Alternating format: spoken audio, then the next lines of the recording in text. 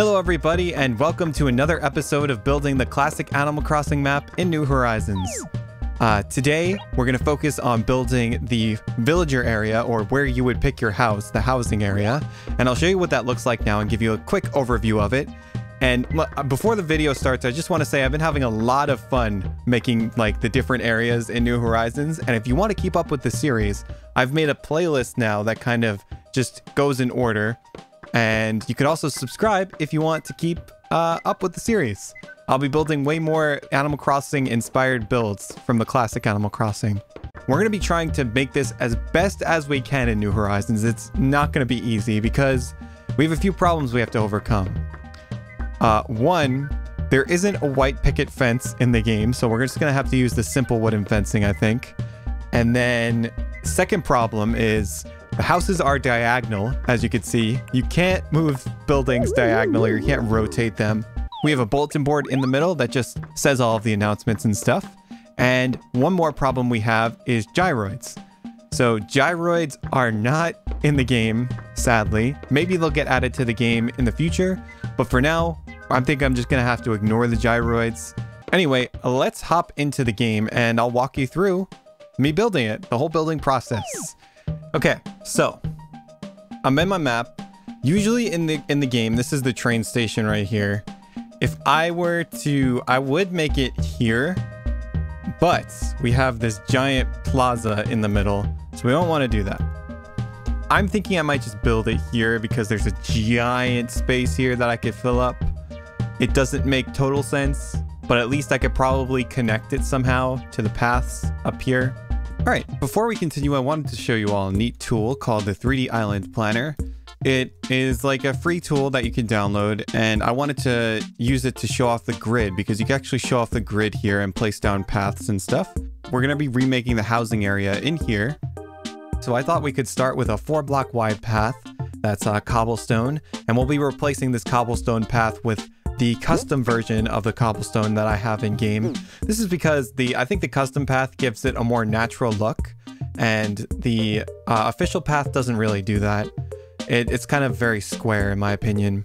But as you notice, I'm just cutting into the block of 4 wide path every so often to make it look more natural with like some just dents. We're gonna put like flowers and bushes in those little gaps to make it look a little bit better. And I put fences in the middle. This is going to represent the bulletin board. We're going to get probably the campsite sign for the bulletin board. And yeah, this is the basic layout of the path that I wanted to use. All right, as you can see, I've laid out the path design that we had in the island planner.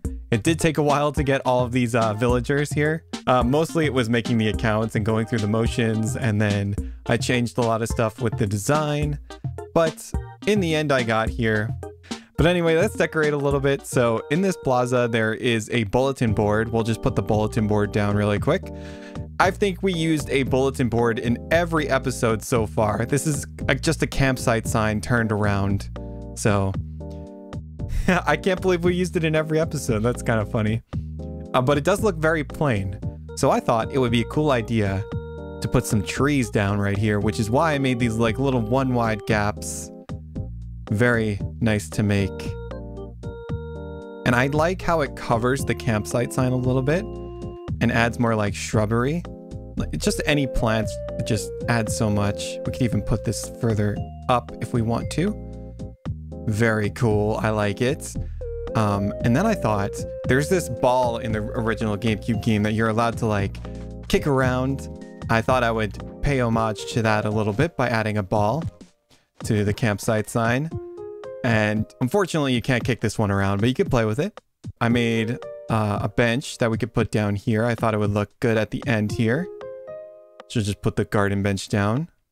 Oops. Let's put that there. And then a street lamp would look very nice next to it. So that's what I'm gonna do. Get this street lamp out. Boom. Bada bing. Move this a little closer. For these divots, I could just put bushes if I want to. So just a bush every like little divot here would look nice, I think, in my opinion. I also chose orange and pink flowers for the color scheme here. So just put a pink hyacinth back here and an orange rose because I feel like those colors go well together. Boom. Looks pretty nice. I've already decorated this place with bushes. I just lined the back with bushes a little bit. As you can see, both of them. And then I just put a street lamp here. And then here I thought, why not? We'll put like a drinking fountain or something for good measure. I just need to decorate the area with a lot of stuff. Spruce up the old place a little because in the original, there wasn't many things. All right. So you might be confused on how I made this little divot for the tree. So I've just completely filled this area with the blank cobblestone to show you. So say I want the tree right where I kicked, right here on the other side of the campsite sign. I need the cobblestone to kind of end near the hole. So you just kick your patterns out all around it, make this little plus sign, and then you can go into your custom designs. And first you place a cobblestone left. This is because you can see the cobblestone ends on the left, so it makes sense. This one's a little bit special. Usually I would do a cobblestone bottom here, but as you can see up here, it just kind of cuts off, which isn't good. But oops. But luckily, the pattern creator made this skinny 1x1 cobblestone that ends on both sides. So that's what we're gonna do. I can kick everything but the thing I need to kick. Oh man. Good. So yeah, we'll do a cobblestone horizontal here, and it ends on both sides. You don't necessarily need that pattern if you have cobblestone on all sides. So we'll put down the left pattern again. Then you can put a cobblestone up here, cobblestone top, and then that ends on the bottom, and then a cobblestone right. And boom, it makes a little hole for your tree, shrub, whatever you want to put. You could put a plant there, a flower, anything. So we'll put the campsite sign back. And then put the tree back. Boom. Perfect tree. All right, what I want to do now is decorate this house like the house from Wilbosworld. It's like the attic. So in the attic, they would use the common flooring and the common wallpaper, and they would have a rotary phone. I'm just using a podium to represent the table that they had. And then the wooden beds are almost exactly the same. So it works really well in this type of room. They actually have a lot of the same type of furniture. And I'm also putting a tape deck in so that I could play Stale Cupcakes. And that was the song that played during the selection screen. So here is the overview of the sleepy house. As you can see, I have Stale Cupcakes playing. Currently playing Stale Cupcakes. So this is like the save selection screen from the Wilbosworld games, and you would just choose your character based on which bed you had. So I just kind of got all the different color beds here, and the rotary phone. You never know who you were calling in this, but it was always fun having a chat with the person on the other side of the phone. All right, we are going to decorate the top left house now, and we're going to do this classic Animal Crossing style because we need to include that, of course. It's actually a very simple room design. There's not much you start out with. What you do start out with is like a tape deck, a diary, and a wooden table, it looks like. And it had this like cobblestone floor, so I'm using the basement flooring.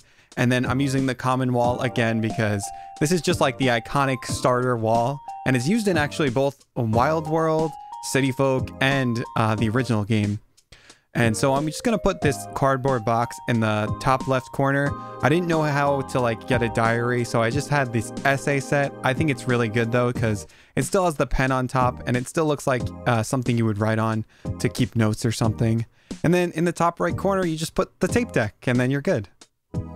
All right, here we are at nighttime, and I wanted to show off the place all lit up and how it looks at night because I know a lot of areas do look very beautiful at night. Unfortunately, mine does not. I don't think there are enough lights, to be honest. Maybe we'll add a few more in the future, but I think it looks decent for now. But mainly I wanted to show you how to work with this trunk pattern, this Animal Crossing trunk pattern that I have over here. So I'll show you how to place that down really quick.